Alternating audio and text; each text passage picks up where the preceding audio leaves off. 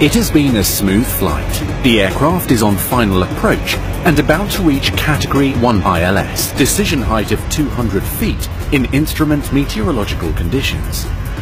The captain is flying. His co-pilot is looking at the instruments and at 300 feet calls 100 above. At 200 feet, the co-pilot calls decide. The captain responds with go around, sets toga thrust and begins to pitch up. Contrary to SOPs, he looks outside but has no visual references and consequently perceives the acceleration as a false pitch attitude.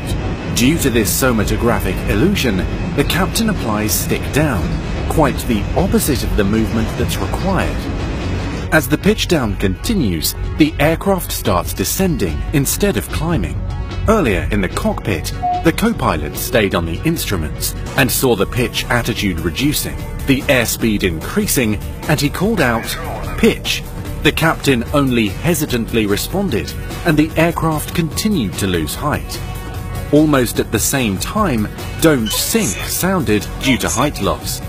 This supported the captain's acceptance of the co-pilot's call, and collision with the ground was averted. Accident and serious incident investigations have shown that collision with terrain is likely if the pilot flying is affected by sensory illusion and fails to respond to the pilot monitoring alert. For go-around, pilots need to react timely and with precision. Toga thrust, adapt or change configuration for the missed approach, and once positive climb is confirmed and called, gear up.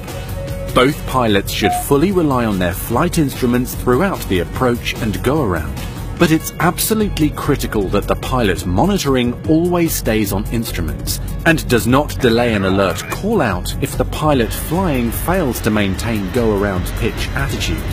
Disorientation caused by sensory illusion should then be primarily a risk for the pilot flying only. Spatial disorientation can occur as any go-around begins, particularly if it is unexpected. So keep in mind the following key messages. When initiating a go-around, the sudden change from low to high thrust can create sensory illusions.